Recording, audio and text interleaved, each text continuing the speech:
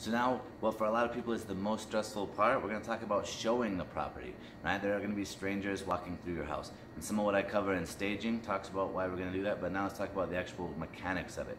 Now, we have the ability to do almost anything you want. At my company, we have a full-time front desk staff that can call to set showings. We have a digital, an animated service, automated service that can do that for you. A couple different ways. We can do text, we can do emails, you name it. When we do the showings, we want you to not be there, right? You need to take a little walk around the block, walk the dogs, go do something else, go check out a movie. Depending on how hot or not hot the market is, sometimes you might as well just leave for the whole first day. Right? In the market we're in right now, you can go for the whole first day. It's going to be so busy, you're not going to be able to be there anyway. And probably the second day too.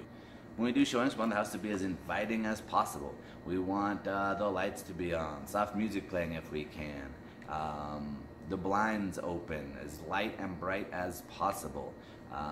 Some people put nice smelling things in the house. I recommend that you keep that to a minimum. Sometimes people are more sensitive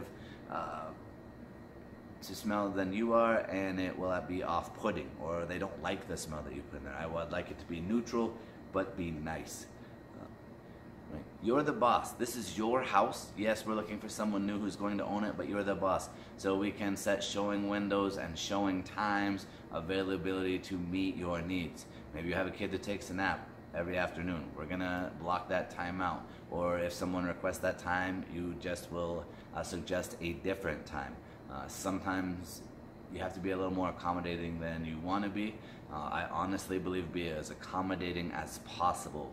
Like, let anyone who wants to see it, as long as they are with a realtor and are an approved buyer. I think it's totally worth it to let anybody see it as easily and as frequently as possible. But again, it's your life. You have things going on. You're not going to be able to accommodate everyone in every showing, and we have ways to make that as easy and painless as possible.